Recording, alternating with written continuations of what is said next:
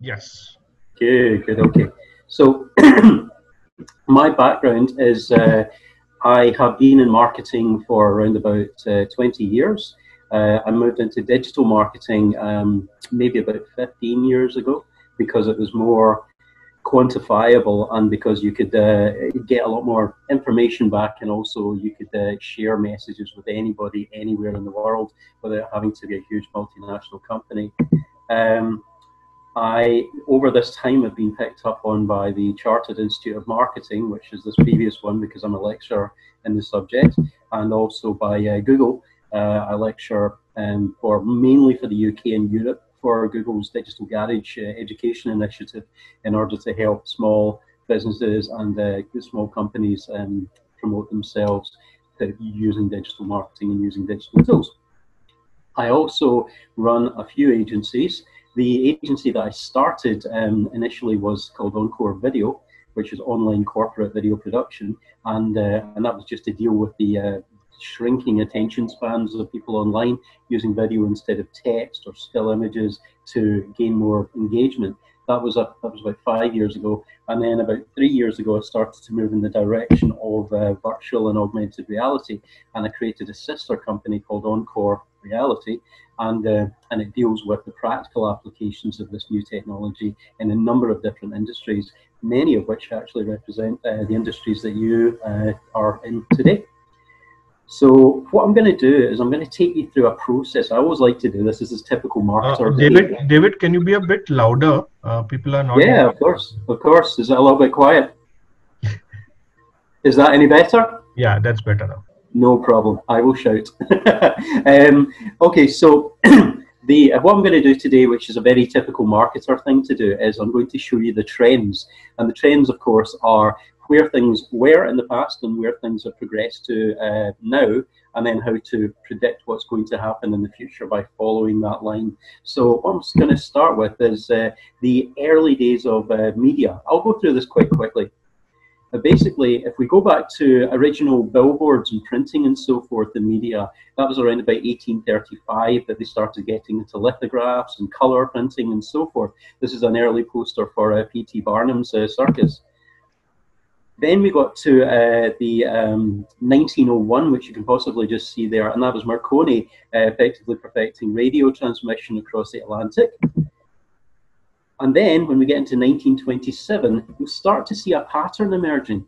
The amount of time, and this is television, this is the first television broadcast by John Logie Baird, who was a fellow Scotsman.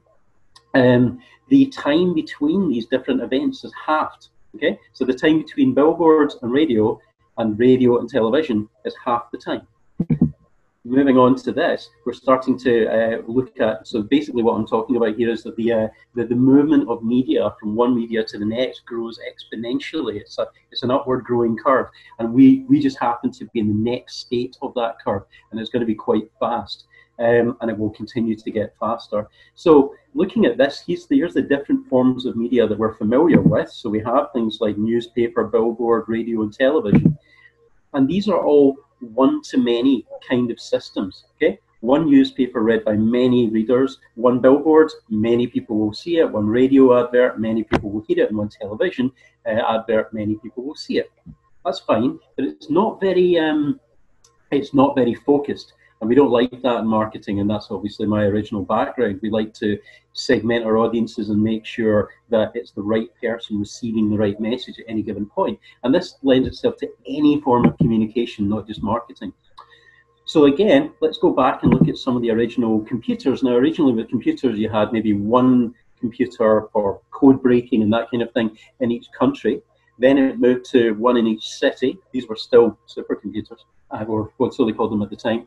Then eventually one in each library, then one in each home with the advent of the microcomputer, the home computer, or the PC, the personal computer, then one in each briefcase with the laptop, then one in each pocket with the mobile phone, and now we're wearing them on our wrists, we're wearing them on our heads. So basically what's happening is that now there's more than one, there's maybe between 2 and 3 computer devices for each individual on the planet. So that speed of uptake has also grown exponentially. The differences in time between these different computer innovations between them getting smaller and nearer to us and more common to us has halved each time. Even looking at the way that the internet works, the internet is an amazing thing, but when I first started about 15 years ago using it, well, 20 years ago using it, it was very much a one-direction thing. It was, you would have your person on the left here, would put a message up online, that message would stay static for a year or two, maybe 3 years, and the people on the other end would just receive it. With the advent of Web 2.0, the communication became very much omnidirectional, so that people would expect to have the ability to talk back. People would expect to have the ability to talk to each other. And this has had an impact not just on computers and the internet, but in the way that we think as people, as consumers, as workers, as employers and employees. Everything's become two-way. If you look at things like social media, for instance, these are very good examples of this, because these are omnidirectional. These are everybody's communicating with everybody. And then you look at mobile phones, they've really changed things, because they now make us expect to have communication at any time, that we can get communication with a client, with a business, with anybody that we want 24 hours a day. That's our expectation. Again, this has affected us on a cultural level. Now, what I've noticed over the last 20 years is that the attention spans that I used to have when people would come to websites that I was helping would be anything up to 3 minutes. Now, at the time, I used to think, well, that's hardly anything. That's a tiny attention span. But because when you compared it to a magazine where people could be reading the thing for half an hour, it didn't seem like very long. However, now, attention spans have gone down to a fraction of a second. Actually, on average, the amount of time it takes to for somebody to work out whether or not they're going to stay in a website is as low as 50 milliseconds, a 20th of a second, before they've actually made their decision as to whether they're going to stay on that website or leave. So you really have to engage them really quickly. Meanwhile, simultaneously, their expectations of control have increased. Their expectations of the ability to interact have also increased. Multiple users, that's another thing that we just expect through social media and so forth.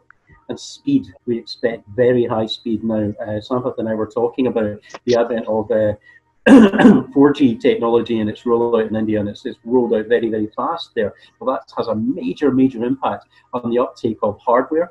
And we were discussing how hardware was taken up very, very quickly in Japan and China for QR codes, because they had 3G technology, but in the UK and in America, I don't know about India, it didn't survive, partially because we didn't have 3G. The connection speeds weren't high enough for it to work.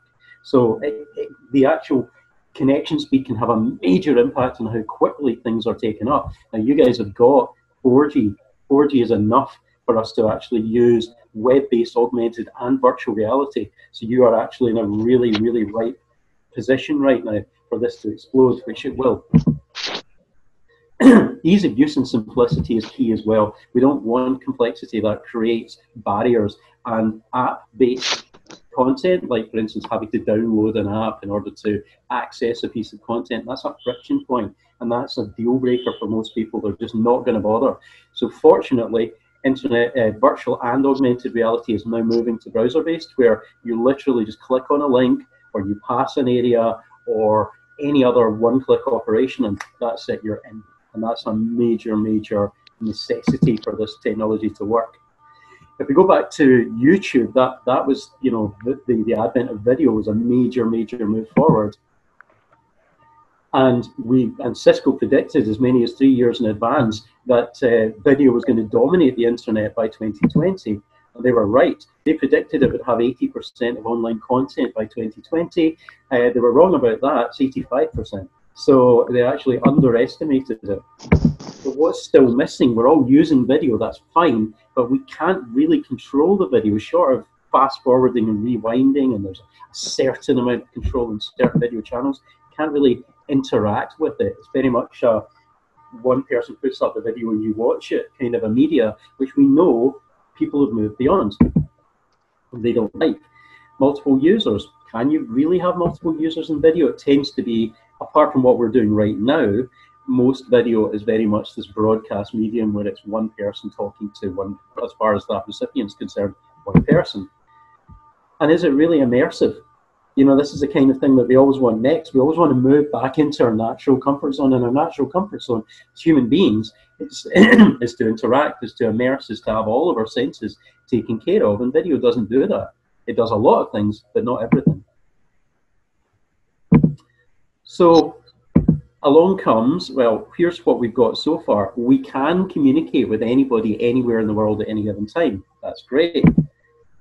So these are the advantages of what we have right now. And that's an advantage of the internet as well. And I'm going to show it, sorry, that's an advantage of virtual reality as well, that you can take yourself into a digital environment anywhere in the world, as we're doing now. Or you can take an object, digitize it, and bring it into people's homes using augmented reality, which is great. However, up until recently, the technology wasn't very good. The graphics weren't particularly realistic. Now, the graphics, this is virtual reality graphics. This is something that we were using in the North Sea just recently. I'll show you an animation of this later. It's very real. This is something that we created to recreate the Scottish Highlands, again, a couple of months ago. And again, full motion, waves, everything. And this is another one that we digitally recreated, Dewson Babcock's visitor centre in Scotland. So it has to be realistic, it has to be believable. This is a hotel, a luxury hotel that we near Edinburgh that we recreated as well. Now the problem at the time was that the equipment was bulky, it was expensive, people couldn't afford it. This one here, the Oculus, was launched at about $800, 800 euros, but you needed a €1,000 PC to make it work. So you're talking 1,800 euros for just to have a fairly basic virtual reality experience. Now, with the advent of the Oculus Go, you can buy those for less than 200 euros, less than £200. You can buy an Oculus Quest, which is a very much a state-of-the-art piece of kit, for about maybe 400. So, and you don't need a PC. These things work on their own. You just buy it out of the box. It works. Also, they used to cause nausea, and nausea is a really bad first impression for people to have. And this is a thing that we are physiologically designed to notice when things make us nauseous, so we can avoid them, because nausea means poison, right? So this is a very, very bad thing. If the technology makes you nauseous, then you're not going to want to go anywhere near it.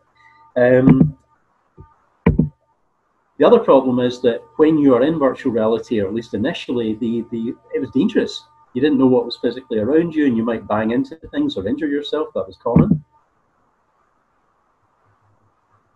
It was also expensive, it was complex, it was tethered, we call it, where it means that it's attached to a PC, which is what we see here. But now, this is an Oculus Quest that you're seeing here. It's untethered. You can see there's no actual cables connecting it. The little dots that you see around the headset are picking up on the environment around you. So if you get too close to furniture or the walls, it will bring up a kind of a wireframe of the room and show you you're about to hit the table, stop. Also, the controllers that you can see on the right, that's fine, they're good, but you don't even need them anymore, because those same cameras can pick up what your hands are doing. And from that, through a process called gesture recognition, you can control everything in that virtual environment, and you can use little gestures like pinching and you know, just like you do with a mobile phone or a tablet, to control the environment around you. These things were really big, they were really bulky, and we're seeing this with the new mixed reality, augmented reality headsets, which show you the world around you, and then they overlay a degree of a layer of digital technology, a layer of digital content. Virtual reality is all digital content. The same thing has happened. They've started big, bulky, ugly, and people wouldn't wear them outside, and now this is the newest, one of the newest ones to hit the market. It's called the Nreal. It's the size of a pair of conventional glasses. All of the processing power takes place in your mobile phone. That's a USB-C connection that, you know, anybody can use on any Android phone. You just connect it to the glasses, you connect it to your phone, done. And you could walk down the street in those things and nobody would even know that you weren't just wearing normal glasses. That's a big, big deal. That's really going to make the huge difference when people are wearing these things. Apple, in about a year to a year and a half, are going to release Apple Glass, and you can bet it's going to be even more elegant than this. So that's going to cover both sides of the phone market, the Android side and the iOS side, the Apple operating system side. So what's next though? What about texture? Things have to be fully immersive, so how do we actually create that? What about temperature? What about picking something up and knowing that you can feel it and knowing what temperature it is? Is that possible? Well, I've been doing a lot of work with the academia in Scotland and the Netherlands and Finland and Australia. There's all sorts of technology hitting the market. What you see here is a representation of what we call ultrasonic haptics, and that is where a small panel creates sound waves that you can feel as if there's a physical object there, even though there's nothing there, just sound waves. And the same people that have come up with this technology in Scotland and America have come up with an ability to make you feel the temperature. So you can pick up a coffee cup and you'll know whether that virtual coffee cup has hot coffee in it or cold coffee in it. You'll be able to feel the difference, even though there's physically nothing there. Next, also after glasses, we're talking contact lenses. Now this sounds like science fiction, but these things are already being built. They run off a combination of the motion of your blinking, you can control them with that, but they can run off the electrolytes in your tears. Water and salt is a brilliant way to produce electricity, and our eyes produce salt water. Also, this is, we call this direct brain feedback, and this is going to be the next step where we can already pick up on your brainwaves and use them to control objects. The step after that is feeding the information directly into your brain, non-invasively, using different electrical wave patterns, which we call temporal interference. You send high-frequency wave patterns together, and where they meet, it creates a lower frequency wave pattern, which actually affects your brain activity, so you can mimic colors, senses, smells, all of this with absolutely no, Ready Player One style gloves or outfits or anything. We're a bit further off that. So that's what those ones look like. So this is all probably sounding a little bit science fiction at the moment, but let's go into the actual practical models of how this is going to roll out. Well, first of all, the media that I showed you before, for instance, radio, television, newspapers, billboards, of course, and even social media and YouTube are predominantly funded by advertising. That's how they make their money, which is fine. But actually what's most likely to happen, because people have really adopted the same, subscription model that we see in over-the-top television, OTT television, which is things like Netflix. Actually, Sampath, what's the most popular OTT television in India? Is it Netflix? It's Amazon Prime and Netflix. Ah, yes, I use Amazon Prime as well a lot. And a lot of these, most of these are subscription and rather than advertising based. And that is quite popular. People There are a lot of Indian, there are a lot of Indian ones also, which are like Z5 and all.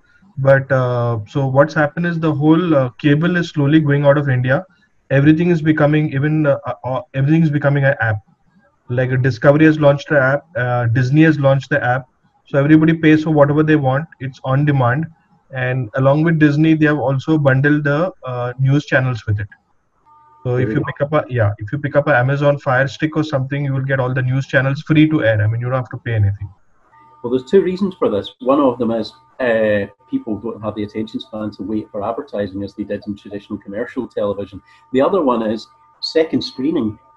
The ability to go, right, I'm not interested in this, out comes your phone, and you start looking at that. So the actual value of that advertising was diminishing dramatically.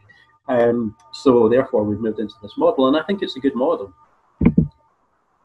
And also, it's the model that's most likely to be used. I can't guarantee this, okay? This is just my supposition, having looked at the historical trends. But if you look at Google Stadia, that is a subscription model, and that is gaming and things like virtual reality. And instead of buying a games console and buying games, you just subscribe to this system, you have a controller, and that's it. Just like Netflix, you go, I want to play World of Warcraft. Suddenly you're playing World of Warcraft, no cartridges, no nothing.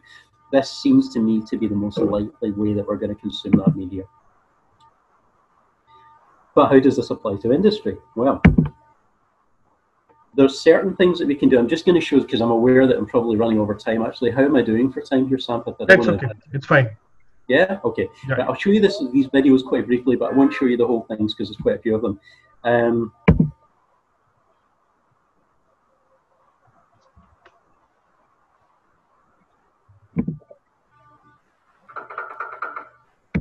Not so impressive so far, until you see that behind this robot, it's being controlled by somebody who is just using gesture control and head control. It can see what he can see, and there is no reason that that communication cannot pass over great distances. The other week I was asked, well, last month I was asked to do a 5G live hairdressing demonstration where the hairdresser was in America and the person getting their haircut was in London. Oh. This was all over 5G. I know. We were a little bit worried about accidentally cutting his ear off, but you know, it all went okay. Right, let me just move on to the next one. So it's not just about what you can see, it's about what you can do. This is where it gets very important. Here, as an example, we do a lot of drone-related stuff, particularly in the construction and energy industry, where you have to get up higher, you have to go to remote places and be able to actually interact or see things in detail. What you're looking at here is first-person perspective drone views, which means that you can actually really get a sense of control. That's the man controlling the drone that was looking at the man controlling the drone. So that stuff's very exciting, but again, just exciting. Is it any more than a toy? Well, actually it is, because when you're going out to, for instance, offshore wind farms, the legal requirements are that you need to have line of sight. You need to be able to see the drone. Now they're changing the rules in Europe because of this technology, because you can see what the drone can see. So you don't need to be able to stand on the ground and see the drone because you can see what the drone can see. So that's changed the laws, and it's meaning that now we can fly with the new hydrogen drones, hydrogen-powered drones that Deuce and Babcock have just released. You can fly for 2 hours with a 5-kilogram payload. You can cover nearly 100 miles round trip. Now that means no worries about line of sight. You can see what this thing is seeing as long as you can reach that signal. This is where it gets very exciting. Now this is quite rudimentary, okay, but this is the early stages of what we're going to need for really working offshore or really working in hazardous environments. Drones with manipulators, drones with robot arms. Now look how basic this is, but then everything's basic to begin with. When you're using a combination of haptic gloves and the stuff that we saw in the first film, combined with a more advanced version of this, combined with something which can take a 5-kilogram payload, you can have proper hands. That means you don't have to worry about climbing anymore. You don't have to worry about being in explosive or high volatility environments. You can send this. You're still in control, but it's taking the risk. Right. This is the kind of technology that we use for actually controlling these, and I was lucky enough to use this setup. It's called haptics gloves, so I'll just click through. It's about halfway through. Yep, there we go. So those are the gloves that you wear, and those gloves have got resistors in there, so when I was picking up the rock, I could feel the rock. I could feel the weight of the rock. I could feel the texture of the rock, because there are hundreds of micro pneumatics in every fingertip and right across the palm of my hands. So there was a point where I picked up a fox. There's the fox. Let's see if we can see him on the hands. I could feel his paw prints on my hands. It was that accurate. It was absolutely stunning. And this technology already exists. And now, instead of being tethered to a big PC that you can see down there, you wear it. And very soon you won't even need to wear those at all. Now, if you're using that to control a remote drone, that's a big deal. Okay, so where are the applications? Because in marketing, we don't sell things just for the sake of selling them. We learn where the need is and how we can solve the need. So we looked at surgery, we looked at training, and surgical training in general is a major uptake area for this kind of technology, because instead of working on a cadaver, on a dead body, in order to learn how to be a surgeon, you can work on a digital facsimile of a living body. The heart is beating, the blood is pumping. You can feel the heat. It behaves in the way that a real live patient would behave, and it's unlimited. And it can see what you've done right, what you've done wrong, and play it back to you. None of this you can do with the cadaver. The cadaver is dead. It doesn't behave like a normal human being. They're rare, they're expensive, they're hard to get, and they don't give you any feedback. All of this can be achieved with virtual reality. Telementoring means that you can actually have a surgeon in another country joining you in this virtual surgical suite and taking you through the process without having to physically travel there. Therefore, you can also have remote surgery. Now, as you can see here, The surgical device does not look like a surgeon. It looks like a series of robotic arms. And what these guys on the left are looking into are akin to microscopes. What they're doing is microsurgery. And again, with 5G and enough backup redundancies, so that if one goes down, there's many others to pick up again. There's no reason why you couldn't actually perform surgery in somebody at a great distance away, which means that one specialist surgeon could be carrying out surgery in many different countries on the same day, which could save many lives. Next, I'm very fond of offshore engineering. I live in Scotland. We have a thriving offshore oil industry in the North Sea, so this is a big deal for us. But also we're building a lot of renewables, offshore wind platforms, wave and so forth. And again, this is dangerous stuff. The average salary can go up to £100,000 a year. It's expensive. The risks are very high. So that's why it's so expensive. That's why these people get paid so much money. They're not necessarily that specialist. It's just that any one of them can die at any point. So they have to get paid a lot of danger money, we call it, in order to do this job. So you can reduce that by using drones and by using virtual reality instead. For site visits, civil engineering, again, is where you're dealing with heavy engineering, building bridges, building large buildings, and there's a lot of risks of things falling on your head, hence the hard hats. There's no reason why people should have to put themselves in these environments. They could be in their office and they could send a drone, or one person with a 360 camera could capture this information, and they could have all the information they need. We'll show you an example of this shortly. Electrical installation, the sixth most hazardous job. Again, this can be done remotely. It can be trained digitally, so that before somebody even goes anywhere near a live junction box, they've already trained up very, very accurately in virtual reality, so they know what they're doing before they're in a dangerous scenario. Painting. This is the fourth road bridge in Scotland. Now, it's a very, very dangerous place to paint, and they have to, the myth is that as soon as they finish painting one side of the bridge, they have to immediately start the other side, because the first side needs, so it's constantly being renewed. People fall off this constantly. The death rates are huge, and therefore the costs are high, the insurance levels are high. If we can avoid that, we should, and we can. Lorry driving. That is going to be replaced very, very soon by lorry trains, so that there will be many, many lorries in front of each other, and only the one at the front has a driver. The driver doesn't necessarily have to be there. We're not quite at the stage of our legal system in the UK, or even anywhere in the world, accepting autonomous lorries yet. Not long, but in the meantime, we can operate these remotely.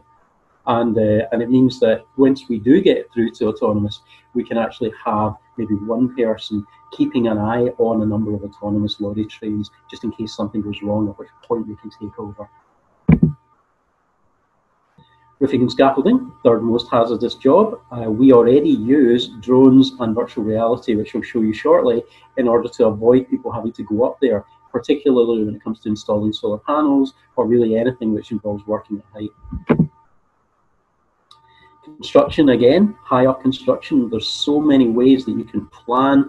BIM, Building Information Modeling, and CIM, City Information Modeling, is technically an extension of virtual reality being brought into the construction sector. And again, there's so many things you can do with these models, to design, to retrofit, to work out what's went wrong at different stages, all of which lends itself perfectly to virtual reality.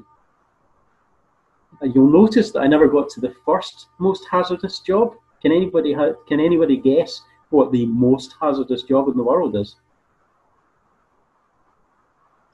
Mining.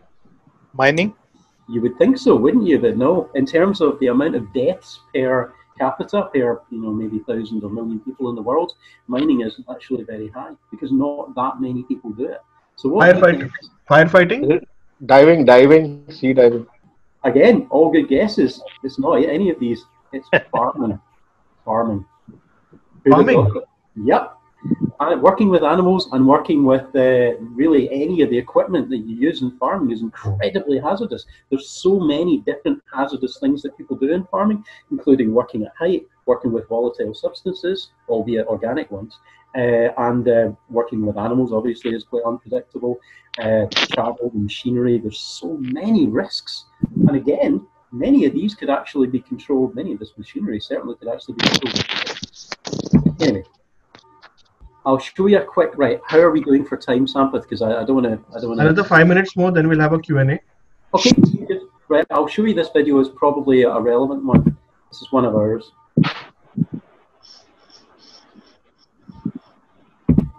Three-dimensional model capable of, what you're looking at here is a three-dimensional model capable of being viewed in virtual reality, with nothing more than high-resolution photos captured by unmanned aerial vehicles or drones to create these models. As no specialist scanning hardware is required, any drone operator with a high-definition camera provide the input we need. Once these models are complete, engineers can remotely assess any number of buildings' suitability for solar panel installation, accurately assessing the power generation capability of each roof surface according to direction, angle, and shading from nearby trees and buildings. In fact, as well as being far cheaper and faster than sending out specialist engineers to carry out the work in person, by eliminating human error, this approach can actually be more accurate than traditional on-site measurement methods.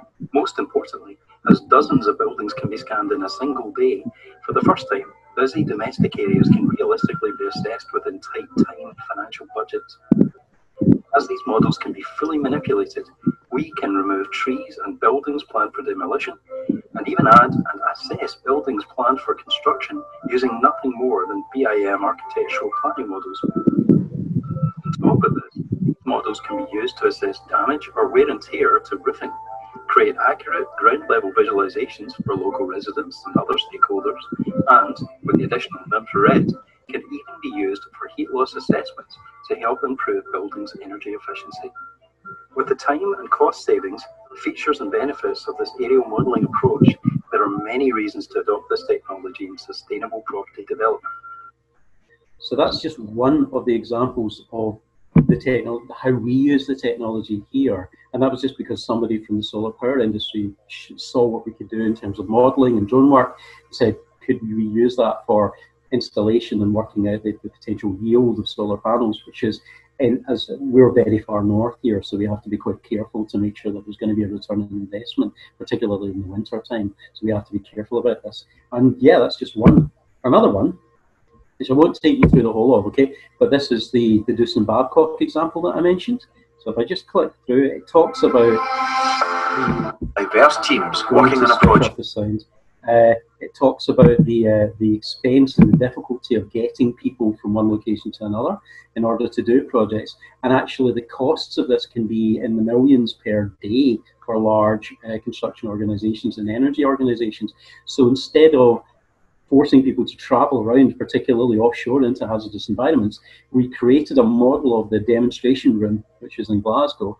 So this is a virtual reality model that people can move around. But then we added in the ability to go into live 360-degree feeds of hazardous environments, of engineering environments in different locations.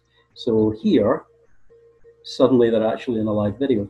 And the live video is 360. Or that video can have been recorded recently, meaning that somebody who's local is being a live guide to a recently recorded video, which means that they can do site inspections, many site inspections in a very short period of time. The kind of thing that normally would have cost hundreds of thousands of pounds, lots of risk, lots of travel, lots of downtime for the professionals involved. Now all of it can be done in one day, potentially 5 different locations in all different parts of the globe. So the ability to save money is massive. And the ability to save carbon in terms of unnecessary travel is huge as well. This again, to give you an idea of what these things look like, again, the oil industry and the offshore renewables industry needs realism, and we need it for training, we need it for safety training, we need it for engineering training. What you're looking at here, virtual reality. That could be run on an Oculus Go headset, a £200 headset. And you've got a level of realism which is right up there with actually being there, which I think is very important. And this is underwater. Anyway, on. This is an example of the time saving involved. This was a company called Bell who make helicopters. Normally it would take them anything up to 6 years to design a new helicopter, because they'll make their designs, they'll pass them backwards and forwards to the engineers and the pilots and so forth. In this case, they designed this concept helicopter not in 6 years, but in 6 months.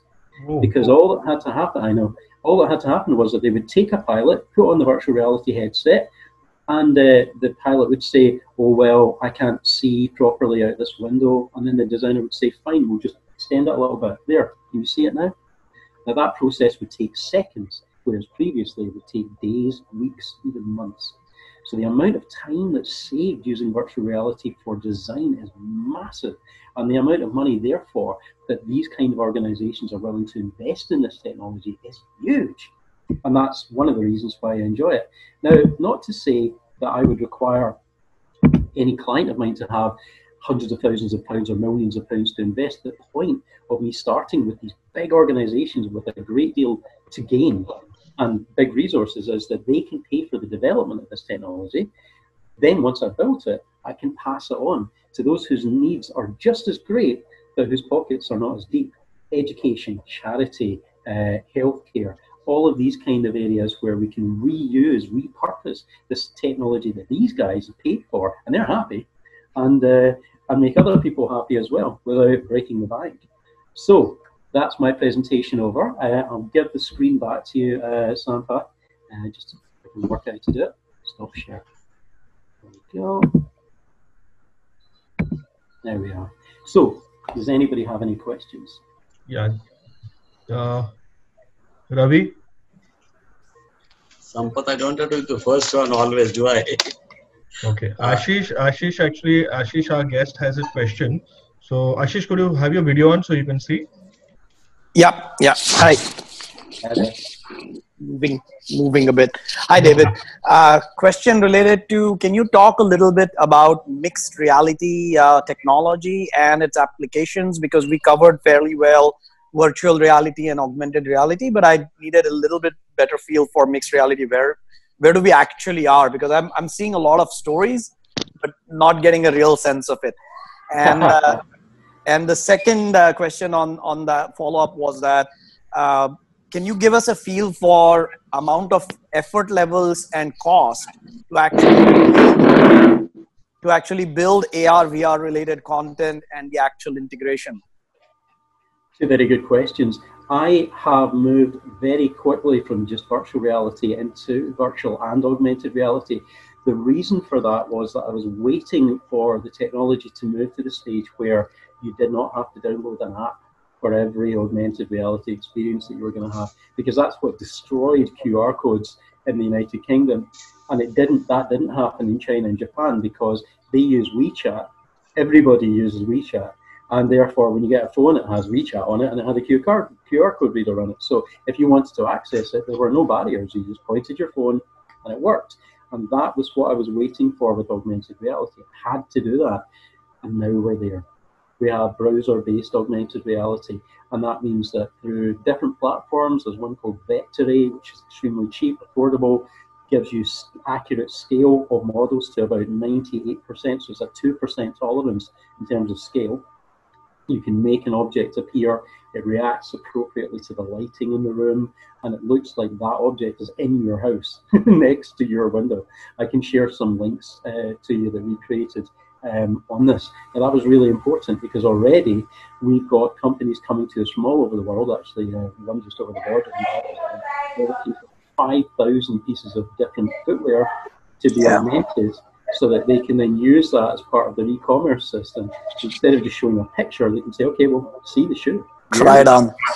Yeah, exactly. Now, the only problem with Vectory and with that system is the shoe doesn't do anything. Apart from scaling up and down and rotating and seeing it, it doesn't move, it's not interactive. So there are other systems like 8Wall is one, very expensive, but it's good. And that allows you to create interactive augmented reality models which will appear in your house. And so, for instance, Canon, who built their printers division, they wanted to show their printers, but they wanted to show what they could do.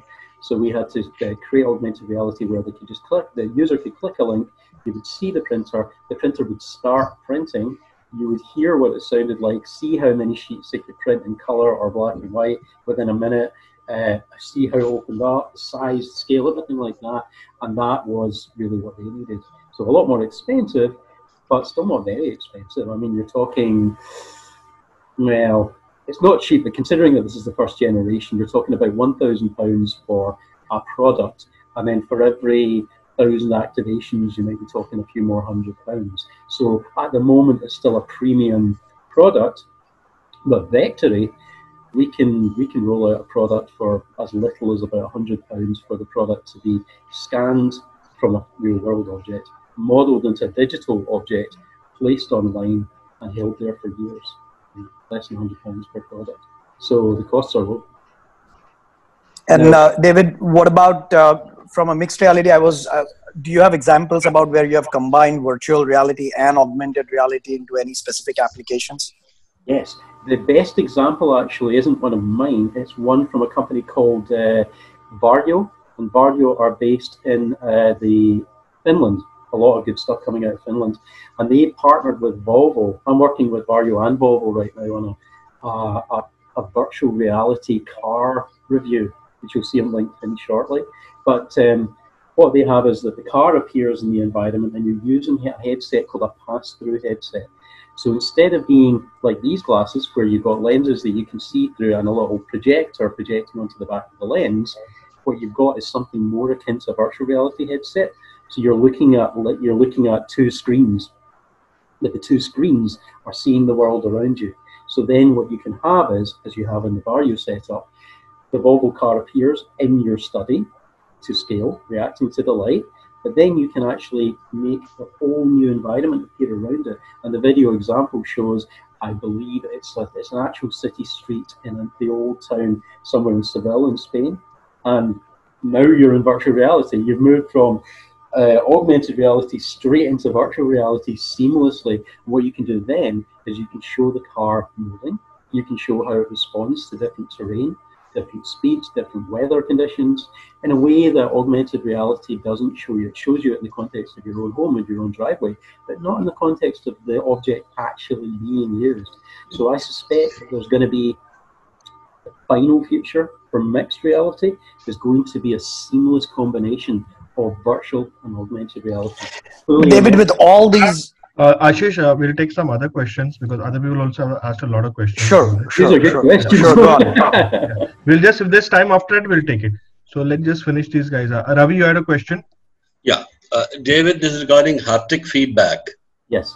I would believe that when you have long distance medical assistances to do surgery, that would possibly be where haptic feedback would play a good role. Am I reasonably right in my presumption? You are. All right. Now, leading from that, can somebody do the same thing for fine arts, say like play the violin or a mandolin with haptic feedback? I mean, sitting across the globe. That's a lovely idea. This is what I love about this this discipline, is that I get to play with the technology, but the people that come up with the ideas for how to use it are you. And I have not heard of that being used for music. I've seen it being used for fine art, but not for telepresence. Creating art in the virtual reality environment, yes, I've seen that. But then using your virtual reality and haptics controllers to control a robot so that it creates real world art in another location or real music in another location, I've never seen that. But yes, you could absolutely do that. And I love that idea. I want to make that real now that you've told me about it. Thank you. Yep. Great. Okay. Anyone else? Vishwajit, any question? I'm absolutely fine. Vishwajit? No, actually, we practically encounter VR in our real estate business when a lot of developers are now actually showing the apartments and the view outside the apartments by giving the VR feel to the clients. So what advancement you see happening in that? In the example that I showed, is that what you're asking? So like real estate, actually people can have a feel what view they will have from the apartment, from kitchen, from hall, etc. So that's right. We use, there's a few different ways of doing this. There's one which is more of a kind of a 360-degree video or 360-degree walkthrough where you're moving from point to point to point, and you can look around in any different environment. But what and that means that you can look out the window, you can see, what the view is going to be. You can actually interact with different objects there. You can see what kind of heating system or air conditioning system the place has. You can see a video of that. And that's just using something called a Matterport system. Those are very, very cheap, and they're used very frequently in the real estate world, particularly in the United States. I'm using it for hotels and hospitality and kind of higher value properties in the United Kingdom. But that's mainly because there's a difference in how realtors, how people who are selling real estate get paid in America. In the UK, they get paid a lot more in America, so they're happy to invest more money in this kind of technology, whereas here, they don't get paid that much. So it has to be high value properties or things like hotels. However, that's only of use if the house has already been built. If the house hasn't been built yet, you can't scan it, so you can't see what the view is. So what we do is we use BIM, we use the building information modeling, to create a 3D model of the property. We use drones to capture the environment around that model, the real world environment, and then we can not only take people into their apartment, which hasn't been built yet, so that they can see the view as it would be from the window in the virtual reality apartment, but also for people living nearby who maybe are worried about that building being built, that might block their view or something like that. They can see what it will actually look like. We call that here stakeholder engagement. Probably call it the same thing. Very, very useful for planning and stakeholder engagement. Wow, thank you so much. Great. David, we are out of time right now, and we'll be moving into the breakout rooms. So whoever is there online, I've just created one breakout room for everyone, so you can log into the breakout rooms and Thanks. What an experience. Thanks, Sam. Thanks, David. Thank you. Yeah.